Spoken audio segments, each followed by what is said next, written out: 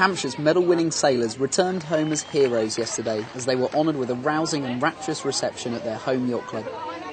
An army of sailing fans, old and young, packed the Royal Leamington Yacht Club to catch a glimpse of their sailing heroes as Ben Ainslie, Pippa Wilson and Nick Rogers paid a visit to the club.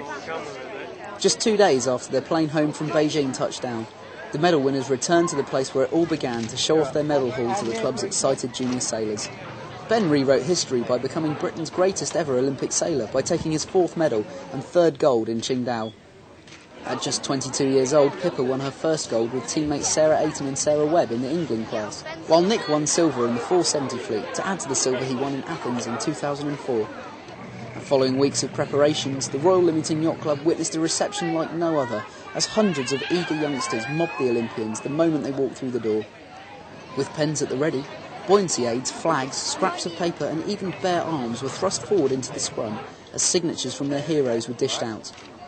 Outside the club, dozens of fans lined the quayside waving Union Jack flags in support of their idols. A few lucky sailors even got to go out on the water in the club's scow dinghies with Ben, now Britain's most decorated Olympic sailor.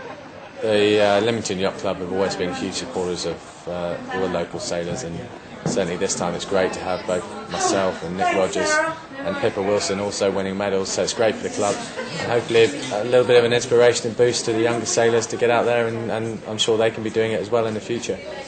It's great. I mean, the important thing is that it's anyone can do it. You know, if you apply yourself, then you can do it, and that's great. All the kids here could easily be the next Olympic gold medalist.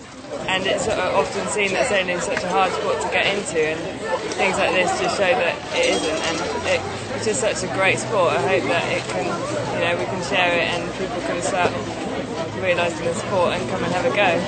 Have you got then a message for all the little kids then who are kind of looking up to you and seeing what you can do? Just follow your dreams and believe in yourself, and you can do anything, and I believe that. So.